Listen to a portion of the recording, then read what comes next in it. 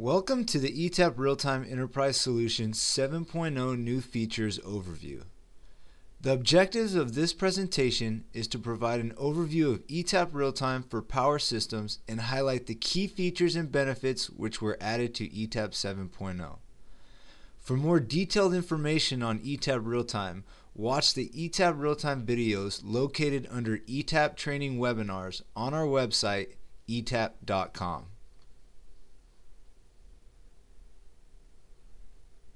First, let's start with the enhancements to the ETAP Real-Time System architecture. ETAP Real-Time Server now allows for central and distributed server redundancy. Centralized redundancy allows a standby server to automatically become active in case there is a failure to the primary active server. Distributed redundancy, also known as multi-site redundancy, makes sure there is an active server for each site. If there is one active server for multiple sites and the communication fails between each site, ETAP will automatically assign an active server for each site, ensuring each site stays online. System model consistency ensures that the information being passed to the active server is also passed to the standby server so that no information is lost or unused if the active server is changed.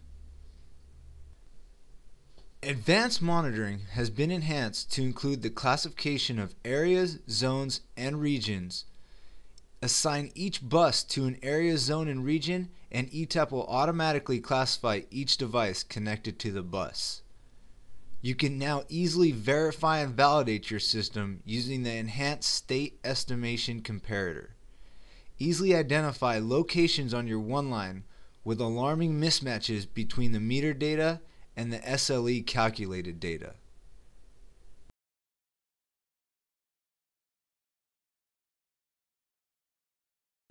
One major benefit to ETAP Real-Time is the integration with the ETAP analysis modules and the fact that your one-line system is incorporated in the same database as your ETAP analysis data. Now, while in load flow, automatically make load flow calculations after each event.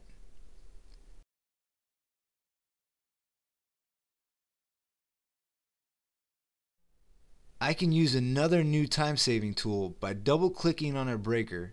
ETAP opens or closes the breaker and automatically follows this event with a load flow calculation.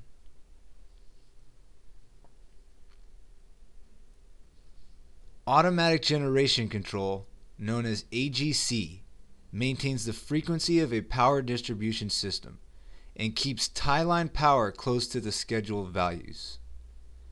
Scheduled values will be maintained by adjusting the megawatt outputs of the AGC generators so as to accommodate fluctuating load demands. The application will also calculate the required parameters to optimize the operation of the generation units under the AGC action.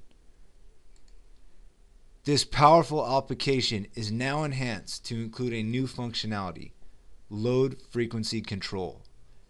Changes in energy demand or supply can be observed by measuring the system's frequency. With load frequency control, the operator can now keep the system's frequency as close as possible to the desired frequency. Another function added to AGC is interchange transaction scheduling.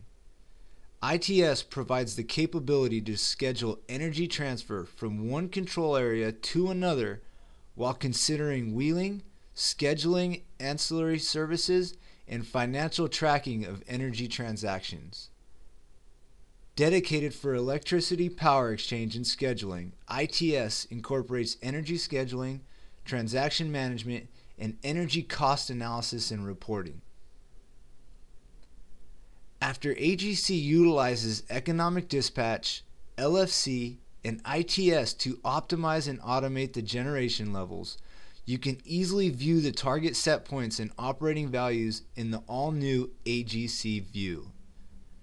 The AGC view organizes and displays the generators by area and allows you to easily see the total generation for each area as well as any spinning reserve. You can also access the new generator controller straight from the AGC view.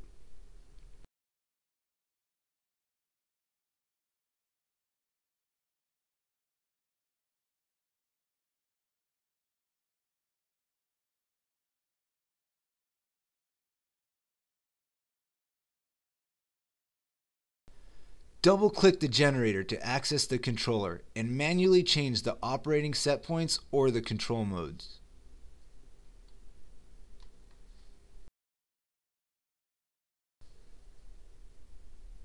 Energy Accounting, EA, provides energy consumption and cost information for individual power system components or for the entire system.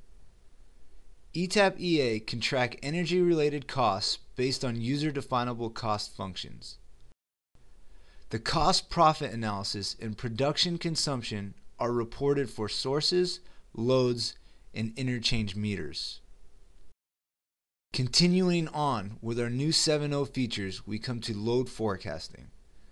Load forecasting has been enhanced by creating two new libraries for loading information. The pattern library allows you to create loading, temperature, and humidity patterns. These patterns can be saved with a pattern ID, which can be set and used for different days of the year. Go to the new load sector library and assign each day with a different or the same loading pattern. Set the temperature and humidity for each month and even assign patterns for holidays when there is an exception. When loading is forecasted, you can go to the training application to view the forecast.